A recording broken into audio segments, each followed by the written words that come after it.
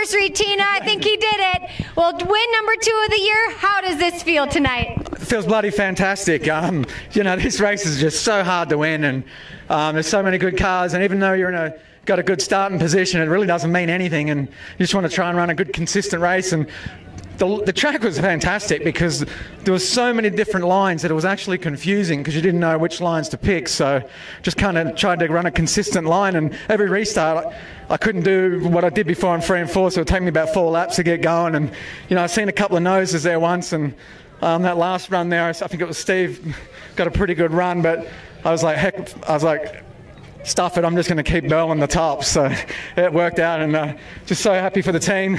Guys did a brilliant job. Tyler Swank, Brandon Eikenberry, and Chris Bow. And just so thank you to our awesome sponsor, American Racing Custom Wheels. And I just want to say hello to, hopefully Dan's listening. He's probably pretty prompt.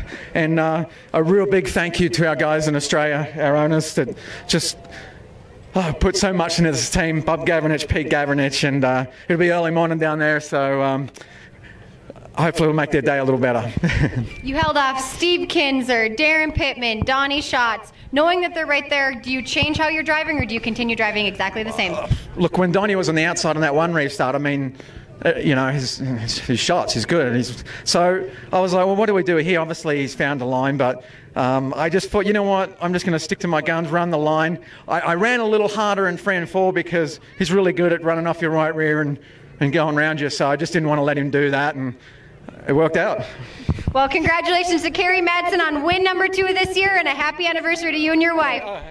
Oh, wait. And I think it was probably Tina, our anniversary, definitely brought a bit of luck, and we have to bring in some more races this year for sure. Definitely. Well, congratulations to Kerry Madsen and his American Racing team. We'll head over here to tonight's second place finisher, Steve Kinser. You gave it your all. You showed Kerry your nose on the back straightaway. What were you missing tonight to just get that final win? Well, I mean, it was running as good as we could. I just couldn't get all 4 with him close enough to really. If I hit 2 just right, I could get out there, but I'd miss it more than I'd hit it coming out there. So sorry about getting to Donnie, but I tell you, these cars are not made to go double fall, double fall, double fall, double fall. And it's all it does is tear race cars up and makes people mad at each other all the time. But so just the way they run it right now. How was the racetrack with your car? Could you move around a lot tonight? You know, I could actually run a couple different spots. The racetrack was really good. I thought it was a great racetrack tonight.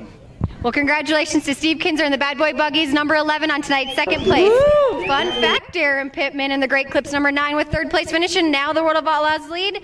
How does that feel, knowing that? That feels great, to be honest with you. Man, we just didn't have it tonight. I don't know if it was me or the car or what, but truthfully, we just kind of struggled after time trials, and for to come out here with a 3rd place finish and the point lead on a night that I really feel like, you know, as a team, as a whole, we kind of struggled and just didn't have the car to win. We'll take it. So congrats to Kerry. He did a great job. He was fast, you know, all night.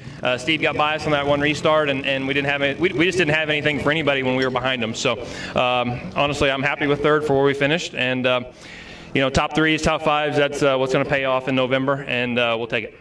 You battled with your teammate Brad Sweet, and I was watching you in turn 1 and 2. It was like something just clicked and you just pulled away on the bottom and he was on the outside. What happened in the corner there? Well, I have no idea, but I'm going to guess that he actually passed me on the outside and was quicker than me. I think he was definitely faster, and he moved down where I think he knew he needed to be. And we struggled with our engines taking off here last year. The air is really high, and the altitude's really high, so you really struggled trying to get the fuel right in this altitude. And when he drove down in front of me, he kind of parked it and stopped, and I think his motor just stalled. So I think he realized that you know, he just needed to keep momentum up and keep the tires spinning. So I think he just kind of moved back to the top and figured if he lost that spot, he lost it. But you know, probably didn't want to get run over. So I'm guessing. I haven't talked to him, but he was pretty good and drove by us. And you know, I finally started making maybe a little bit better laps on the bottom, and our engine was running really well. We were here last year, they weren't, and so Cale did a lot of work before we got here today to make sure our stuff did run you know, as good as possible in this altitude. So like I said, good night for us, and we'll go to Devil's Bowl with some momentum, taking over the points lead, and see if we can't get another win. That's for sure. Well, congratulations to Daryn Pittman and his whole Great Clips number 9 team on tonight's 3rd place finish, and now the World of Outlaw lead. Back to you, Johnny. Thank you, Natalie Sather.